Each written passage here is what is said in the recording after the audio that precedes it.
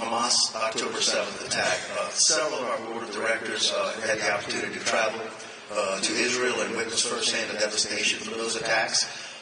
We're obviously feeling consequences of that in the form of violent protests and security fears, who's coming across the border. We'd like your thoughts on, if you were president tomorrow, what course of action in consideration of foreign policy dealings with Israel and the war with Hamas and what appears to be a looming war with Hezbollah, what action would you take, and what are your thoughts on that? I'm against wars. Normally, I don't think that I think in the last 100 years, probably only one of the wars that we fought was a moral war, which was World War II. The other wars were all wars of choice. And I believe the Ukraine war is a war of choice that I'm going to settle immediately. If the war in Israel is different, it's a defensive war, just like World War II was. We were attacked in World War II. An implacable enemy that was sworn to our destruction, and that is what Hamas is. Hamas is a group that in its charter, it says that its only purpose is the annihilation of Israel. And it actually says in its charter that it's against Islamic law to even negotiate with Israel, except as a ruse.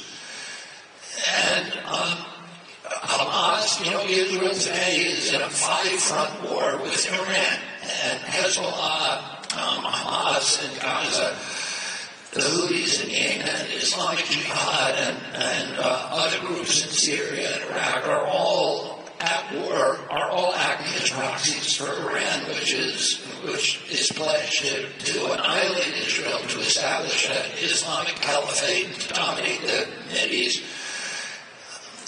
I'm very pro-Palestinian. My father was killed in part by a Palestinian who was part of the ambush who killed him, who pled guilty to my father's murder. My brother was hijacked by Palestinians in 1973. And his plane was flown into Yemen, and then he was held by people who were demanding the release of the man who pled guilty to my father's murder. And ultimately, the jet, the 747, was blown up in the desert. Ultimately, my brother was released. But I've spent a lot of years advocating for the past 5 or 6 years for Sirhan's release. I've been to visit him in prison for other reasons that we don't need to go into here, because I believe that his continued confinement is unjust. So I follow justice, and I look at what's happened. I'm pro-Palestinian. The worst thing that's happened to the Palestinians is Hamas. I'll tell you this. The Palestinians, people in the West Bank and Gaza, have gotten more international aid than any group in the history of the world. So after World War II, we built 17 decimated nations in Europe with the Marshall Plan, beginning in 1948. And we rebuilt Europe. The average donation per capita was $626 and $23 per person in those nations. In the past 20 years, we've given Palestinians $8,600 per capita. So 16 times what we gave to rebuild Europe. The Palestinians today are worse off than we found them. There's a 47% unemployment rate. Why is that? It's because Hamas has used that money, number one, to enrich its leadership. The leader of Hamas is Al-Hania, has a net worth of $4 billion. The top 3 officials at Hamas have a collective net worth of $11 billion. So they've just stolen the money. And the money that they didn't steal, they've used to create a war machine.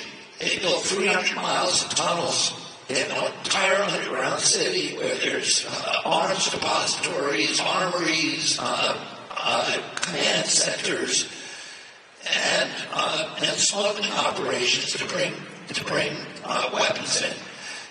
They They have destroyed the water system. Gaza should be one of the most affluent places in the Mideast. It has miles of white sand beaches. It has a port on the Caribbean just north of the Suez Canal, and the confluence of all these trade routes. When Israel left in 2005, it said, we will rebuild that port and make it the Singapore of the West. And Hamas said, no, we don't want cheap money. Israel had 4,000 greenhouses, state-of-the-art greenhouses, that had made Gaza food self-sufficient and a giant food exporter. 28% of the Israel's food came out of Gaza. So, Gaza is an oasis, it's abundant fresh water, really rich soils, and it should be very wealthy and great ports, etc. But Hamas went in and destroyed all the greenhouses because they were Jew greenhouses. They said they refused the money to build the port. And they began arming their population. They raised the children from when they're born to kill Jews. And you saw the brutality that occurred on October 7th. Well, nobody's seen brutality like that.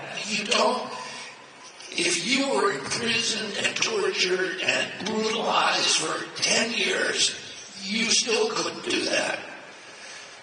The people who did that were raised from when they were born to dehumanize Jews, and that's what, Hamas, this is a business to them. It's an organized crime network, and I don't see any choice for Israel but to disarm Hamas. So, I think it's important for our country to support Israel. It's the only democracy in the Mideast, the only place everybody in Israel gets to vote. Palestinians serve in the Knesset, they serve on the judge, there's free speech. Women are free, gays are free. It's the only place in it. I'll say one last thing. There's 27 states in the Mideast. All of them have official religions and apartheid-like rules, except for one, Israel. Israel's the only state in the Mideast that does not have an official religion. The rest of them do. There's 82 states in the world with official religions. Christian states, Buddhist states, Catholic, Anglican, Hindu states. The Jews have one state, but there's no official religion. Everybody can practice any religion they want. There's 20% of the population is Palestinians. They have every right to choose them. So anyway, a lot of the stuff you hear is propaganda. It's important, I think, for all of us to